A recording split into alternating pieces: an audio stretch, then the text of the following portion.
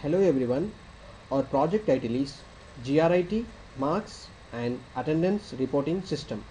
Team members D. Sandeep, C.H. Satish, B. Suresh, P. Pavan. Project Guide S. Palniyappan, Associate Professor, IT Department. The main objective of the project is to create a system to generate marks and attendance of the students by the faculty members of GRIT through web. This is the admin login page of our project. The administrator has to log in by using his credentials. After logging in, he has to select the following options and submit. After submitting details, admin has to assign number of subjects or labs to a particular faculty. Admin can also add a faculty as a coordinator to a particular section. After entering the details, he has to click on Add button to add the details of a faculty to database. After adding, admin can check the faculty details by clicking on View button. These are all functions of the admin. Now, this is the faculty login of our website. If faculty is a new user, he has to register with the website, or else he has to log in by using his faculty ID and password.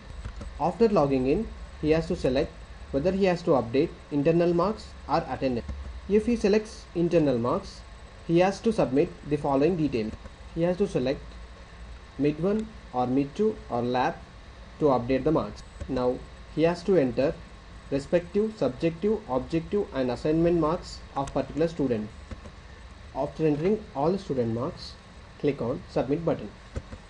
After submitting, we can generate a report with subjective, objective, assignment and total marks of the. We can download the Excel sheet by clicking on Download button, or we can mail the report to admin by using the Mail admin option. We can also generate previous reports, that is mid 2 or lab, by using Generate report option. Now I am generating mid 2 reports. Now this is a mid 2 report. Now we can update attendance by clicking on Switch to Attendance button. To update attendance, he has to submit the following details. Faculty has to select particular date and month to which he has to update the attendance and click on Submit button. Here, this is a form for attendance. Faculty can mark students whoever are absent as absent. Defaultly, the other students will be marked as present. After marking, click on Submit button. This is the report of attendance. Here, the students with 1 are said to be present and 0 are absent. We can mail this report to admin by using Mail admin option. We can generate weekly attendance or monthly attendance report by clicking on Generate report option. To generate weekly report, faculty has to submit the following details. Faculty has to select number of days to which he has to generate a report. After clicking on Submit button, this is the generated report. Faculty can also generate monthly attendance after all the day attendances are updated, and also semester attendance when all the monthly attendances are updated. This is with faculty module. Now this is the student module of our website. Student has to log in with his ID and password.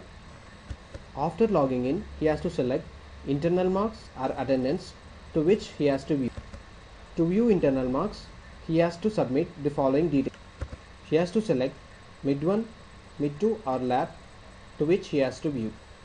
Now this is the report in which that student can view his respective marks. Now he can switch to attendance by click on Switch to Attendance option. To view attendance, he has to submit the following details. After submitting the details, this is the report in which that student can view his attendance. This is with student module. Thank you.